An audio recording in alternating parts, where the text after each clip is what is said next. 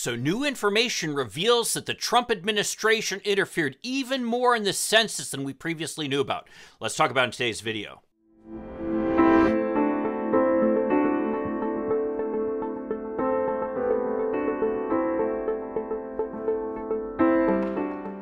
Hi, I'm Mike Greiner. I'm a lifelong Democratic activist who's concerned about the direction our country is taking. If you share my concerns, maybe you could like this video, subscribe to this channel, even click that little bell that will notify you when I post something new. Now, we're all well aware of the efforts of the Trump administration to exclude the count of undocumented immigrants and non-citizens from the 2020 census. They made all kinds of efforts to try to make that happen, most directly with a July 2020 presidential memorandum in which Trump specifically said that undocumented immigrants should not be counted with the census. Essentially, what Trump wanted to do is to exclude them from the way that congressional districts were drawn, allowing congressional districts to be even whiter and older than they would have been had they included these immigrants.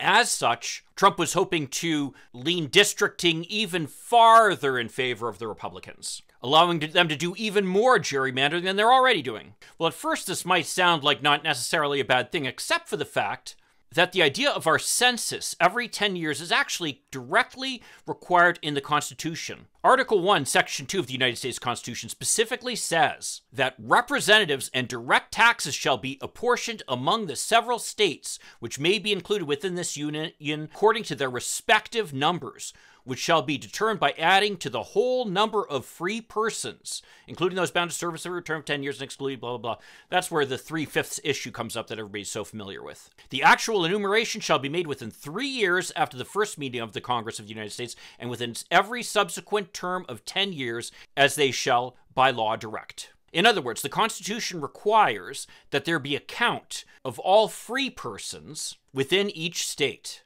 Now, of course, this is back in the day when we still had slavery and we were still involved in essentially a genocide against Native Americans. Nevertheless, one thing that's notable about this is it doesn't say anything about citizenship. Undocumented immigrants are still free persons living within a state. They need to be counted according to the Constitution. Just as an aside, by the way, there's substantial evidence that undocumented immigrants pay more into taxes than they get in benefits from taxes. So they actually end up being a net positive in terms of the income that they provide to the United States. I'll post a link here, by the way, to a video that talks about just how important immigration is to our country's economic health. It turns out, though, that the Trump administration was doing more than simply telling career officials within the Census Bureau that they needed to separately count undocumented immigrants. It turns out that they were directly involved in trying to change the procedures that the Census Bureau used.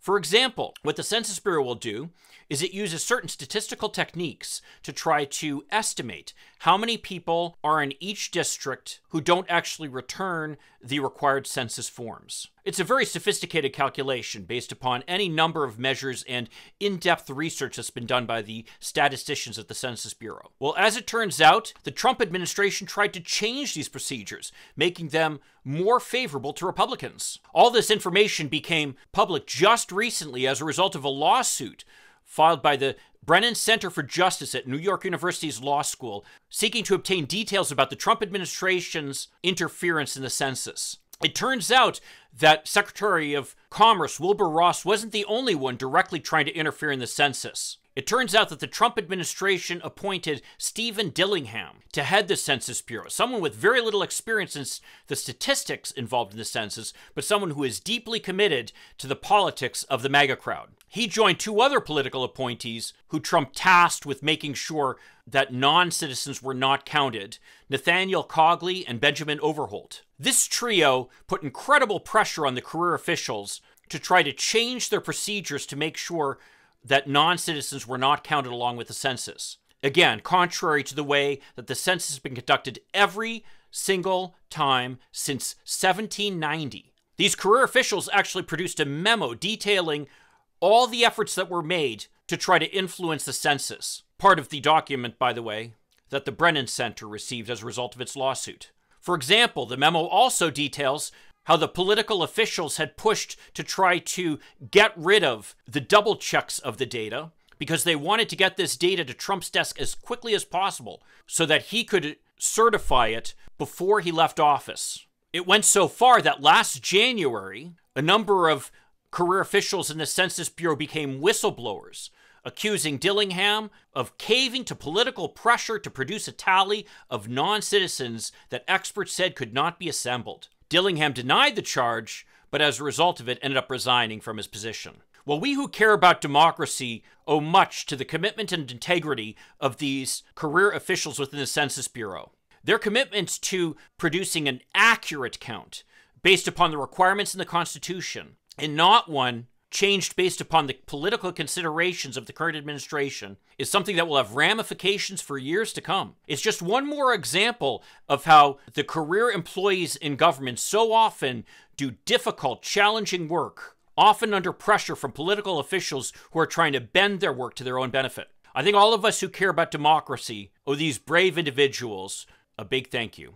Hey, if you like that video, you might want to check out this one. It'll give you more ammunition to fight off the MAGA crowd and stand up for our small d and big D democratic values. I'll see you in the next video. In the meantime, let's hope for continued progress. Thank you.